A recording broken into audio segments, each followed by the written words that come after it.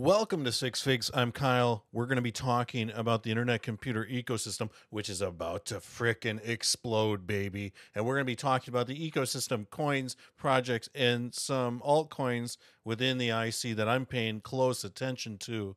You see, one Philo goes on to say that crypto is top overall coins by development activity the past 30 days. Dfinity ranks first place. Bumlink, I'm going to call him Bumlink, Chainlink, Broken Chainlink is second. Starknet, never heard of him.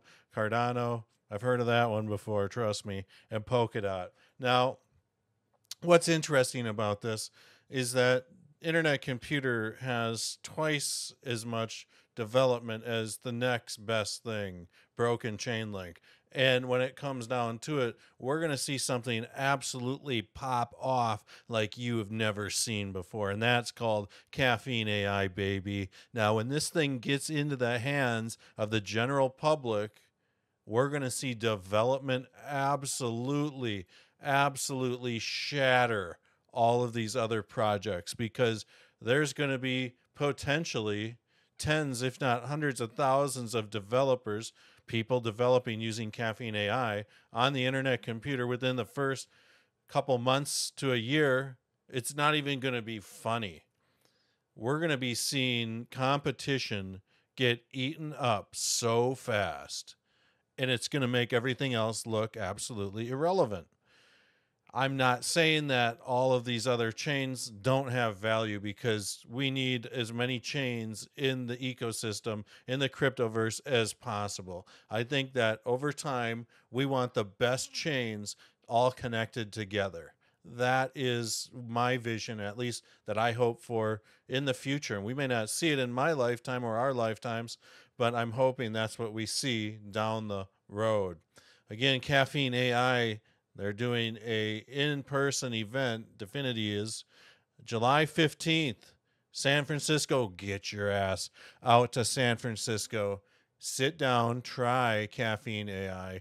Try, networking with other people. I think that this is going to be a great thing. I'm like 85% chance going to go, but I'm just kind of trying to take care of a few things here on my end. One thing that I thought that was really interesting is a post by Lofty on X. I'm always very drawn to these types of graphs because they're easy to understand. You simply just need to look at these nice half moons and you can understand where the price is going. Now, I can say this. Whenever we see these crazy liquidity crises or big sharp downturns in the market, like the crash of FTX, for example, that brought the crypto markets and all the contagion brought the crypto markets to its damn knees, right? So we saw that. That was a catalyst. We saw the bottom come in right after that, and we were off to the races. Coronavirus, baby. Now, we had some really nasty stuff going on during the pandemic, especially right at the beginning. We saw Bitcoin hit, 3,800 or 4K on some exchanges. That was serious. That was the bottom. That was the new beginning. So even though we're seeing these crypto markets absolutely suffer, at least since December, we had that very nice run up last fall. This December to now, end of June, it's a slaughterhouse, the crypto slaughterhouse. So whether or not these cycles repeat is anyone's guess, but history tends to repeat itself, and if it doesn't, it rhymes, right? No bull run is going to be exactly the same, but it could rhyme. So we're hoping to see that, and I do think that we could see going into 2026 some big time higher number Bitcoin prices. So it's going to be interesting. Dfinity announces chain fusion with Solana. This basically means that ICP's smart contracts can now interact with Solana as well as Bitcoin and Ethereum. So this is really a cool thing. You can now port over tokens from the Solana ecosystem into the ICP dexes and things like that. You know how sexes basically have tokens from all the different ecosystems. Like, it's great, right? a major draw for sexes, centralized exchanges like Coinbase. DEXs, it's very hard to do that because there's bridging involved. There's a lot of engineering, things like that going on behind the scenes. So with that said, when we see this chain fusion, it really helps bring this connectivity to the space. Taco DAO. Now, Taco DAO has sponsored this video, and when it comes down to it, I like the project with or without the sponsorship. And when it comes down to it, they're doing due diligence. They did due diligence for Sneed, and what you guys don't understand is that Taco DAO is this great portfolio, or they're looking to collect a portfolio of the best tokens projects in the internet computer, and they're looking to ride the waves with everybody else. And this is a great thing. So when it comes down to it, we're going to start to see Taco DAO possibly start investing in a lot of these other blue chip tier altcoins on the internet computer.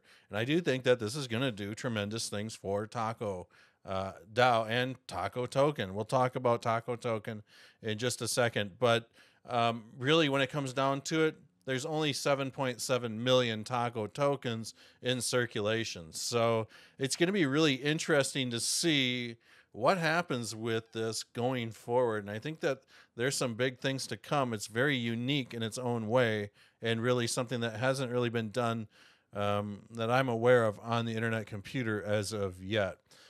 Crypto markets absolutely in the shitter this whole last week or two, especially with this terrible conflict going on between Israel and Iran. We all know about it. I haven't met one person that's happy about it, especially the investors, right? I think that they need to get their shit figured out in the Middle East. It needs to come to a stop, 110%. Whether you like it or not, those two countries need to refer to diplomacy or come up with some way to solve these issues. Now, I've been talking about the possibility of ICP retracing, and I've been talking about this in the FOMO Factory, which is an open chat group that I have for trading on the internet computer, or some Solana projects I talk about. We talk about stock options every once in a while, things like that. This is a safe haven for trading. I draw my thoughts on the markets, and I share everything live here first before I share anything, if I do at all, on X. The price to get into the FOMO Factory is 1 ICP. You can get in, and that's a lifetime membership. So you can get in now for under $5 for a lifetime membership. Scan this QR code, and I'd love to see you guys in there. But on Tuesday, when the price of ICP was at $5.35, I was telling the fam, hey, guess what? We got a rising wedge on the daily. I just paired with this bearish news with this war stuff. I don't think this is going to end too well. And I'm telling them what my thoughts are on the market. Sure enough, I update them like a couple days later. And right now, we're seeing ICP wick down to $4.82. So it's interesting when I see the timeline on X and I see all these people, understandably so, hurting and suffering over the price. I can't help but to just say, spend the $5. Maybe this open chat group I've created will save some of your sanity. Now, this isn't meant to be trading advice or anything like that. This is just my raw and honest thoughts on the markets. I'm a pretty successful trader. So when it comes down to it, it is what it is. Obviously, nobody can predict black swans, warfare that just spontaneously breaks out. But yeah, hit up open chat, and that's where we're at. While we're on ICP, this looks to me, we're on the 3 hour. Let's go to the 4 hour chart. To me, this looks like some sort of sharp drawdown, and it's almost a channel, but you could maybe make the argument that there could be the possibility of some sort of falling wedge that is forming here. I'm not sure. But On the 4-hour chart, RSI is in the tank. We're just about to hopefully see this flip and start going bullish again. But getting back to this daily, this is where I get a little bit concerned because there is a very nice rising wedge on the ICP charts. This is a bearish pattern that forms in the markets. And I'm hoping that we don't see buying power or price action decline as a result of this. But this is a multi-month pattern. It's not a short time frame pattern, which basically is, it is what it is. It's not good.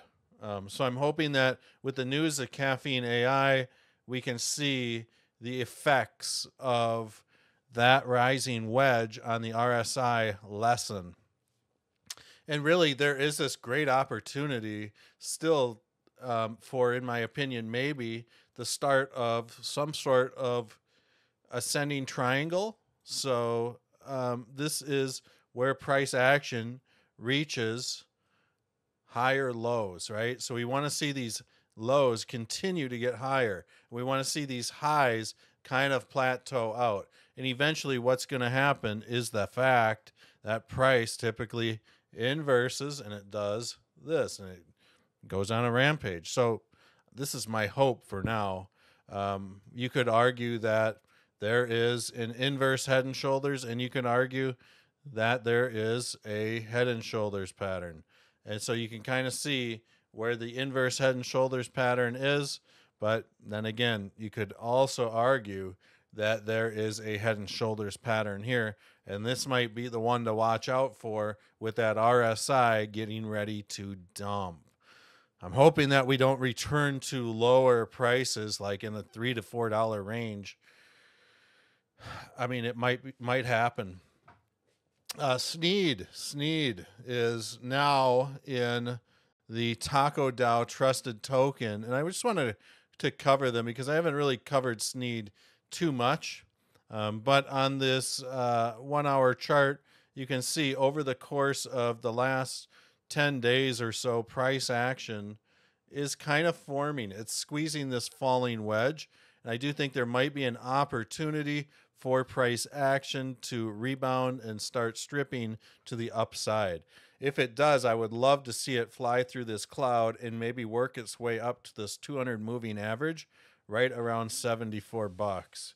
So I don't know, guys. It is what it is. But I would love to see it go a little bit higher. On a grander scale, we're going to see all these altcoins fluctuate wildly. In my opinion, it doesn't matter if it's Sneed, doesn't matter if it's Taco DAO, EXE, Bob, whatever. I do think that there is a chance to see some big volatility, especially if the markets are collapsing under warfare and stuff like that. So there could be the argument that there could be some sort of inverse head and shoulders here forming on the larger time frame. EXE, I mean, to me, this looks halfway decent, even though there was that sharp sell-off. There is still somewhat of an ascending triangle that is forming. We're seeing these highs continually get lower, or these lows continually get higher. My bad. So it is what it is. I'm hoping to see EXE run back up to about that 18-cent position or level, and I'm going to strategize a position for myself, potentially pending breakout. So Bob is looking kind of interesting as well. Haven't really kept up with too much of Bob, but I know there's a little bit of drama, and I really haven't heard anybody whining or complaining on the feed lately, which is great because that's something that I hate to see. But Bob is forming what is called a falling wedge on a much grander scale, and I might look into taking up a position on this as well, but I need to do my own research to make sure that everything's in the clear with this. Now, I was telling you guys all about Gold DAO back when it went SNS. A lot of people were just upset and wild about it.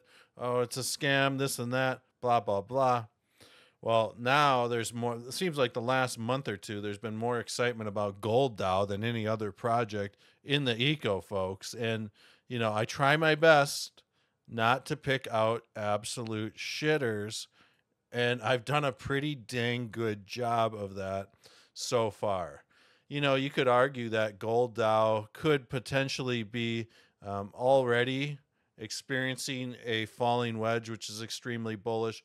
There's several different factors here, and I think that there could be some sort of test that happens here of this upper trend line. Regardless, we could draw this upper trend line here, and we're still in a very nice multi-year nearly falling wedge. So I do think that Gold DAO is possibly going to gain more traction as one of the better blue chips in the ICP ecosystem going into this next altcoin season, whenever that happens, guys. Who the heck knows? Let's look at chat ICP. Everybody loves OpenChat. It's one of the greatest decentralized social media messaging platforms that I think I've used. So with that said, I hope that they do well, and I hope that the holders of chat do exceptionally well as well. But we're seeing this real stable support right around this 15-cent level. It is what it is. Saw some very nice chop. Of course, December, the bottom fell off. I think if the markets would have rallied, this project would have rallied with it. But December to now, the markets, like I said, I've been in a meat locker getting butchered. So projects, fall off. I don't think that this was a result of anything that OpenChat did. So we're seeing a very nice, steady, accumulation around this 15-cent level. And I would love to see the price action really maintain this steadiness, maybe squeeze into a symmetrical triangle or flag or something like this. But I'd love to see this 200 curve, and I'd love to see the price run up to about maybe 20 cents and start checking that 200 moving average on the daily going into this fall. And maybe we could see a very nice cup and handle as a result of this tragic drop off that we saw in December. But we could maybe see something like this occur, and then it's off to the races. So there's actually a pretty nice start to a setup here. I'm going to wait for a breakout before I reassess my own position on this. I know a lot of people have been talking about cloud. In the last video, I mentioned that cloud could be setting up for a very nice cup and handle. It just kind of appears that way to me. I don't own any cloud, but I know there's a lot of people bullish on cloud right now. And when it comes down to it, I think we're going to see maybe a symmetrical triangle squeeze right into this 50 moving average to check that 50 moving average. And in a lot of cases, you'll see price action bounce off the 50 moving average and the shoulder of a cloud, the Ichimoku cloud, that is. So this is what I'm looking for, is a little price action right in here, form this handle, and I think that it would be off to the races. And I do think that this could be a bigger performing token. Again, I don't hold any. Taco DAO, I'm bullish on everything that Taco DAO is doing. I just met with the team today, just doing a quick checkup, see what's going on. They are kind of in this symmetrical triangle squeeze at the moment. We're seeing prices. What is going on? We're seeing prices really kind of squeeze out right now, and I'm hoping that we start to see something start to pop here. What gets me bullish about this on this 4-hour chart is that price is far away from this Ichimoku cloud, and the cloud is thin. RSI's in the tank, so that means that there's you get some buying power, and we're going to see this thing break right through this cloud. And I would absolutely love to see Taco DAO form what is called an ascending triangle, which you guys have heard me talk about now in this video for a little bit. And I'm hoping to see a little bit of a launch platform, no pun intended, form something like this where we can start to see price really appreciate quite nicely. But that's all I got for you guys today, and I hope you enjoyed this video. We'll see you guys on the next one. Peace.